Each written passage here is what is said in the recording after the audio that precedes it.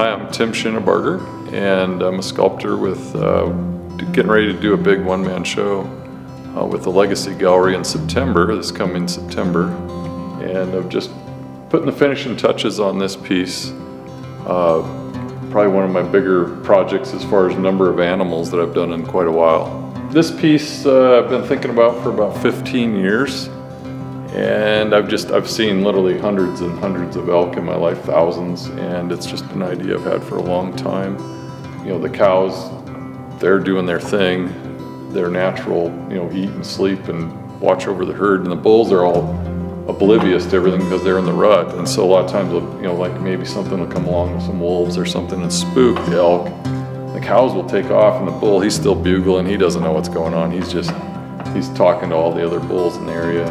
And so that was kind of my idea, was to create this movement, that flow. Elk have these really beautiful shapes when they run, that kind of camel-like gait.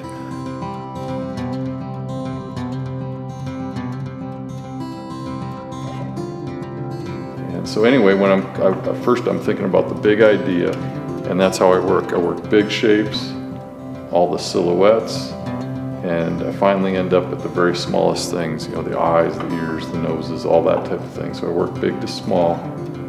So I'm thinking about what's going to create interest and look natural, create flow. I almost think about music when I'm designing all these legs. Everything is thought out.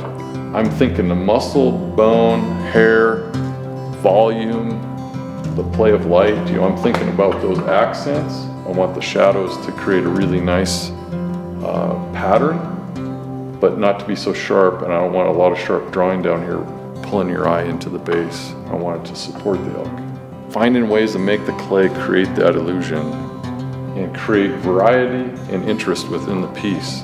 That's what I'm thinking about. And so how the technique evolves really is natural. I don't sit and think, well, I want a certain type of stroke. It just happens.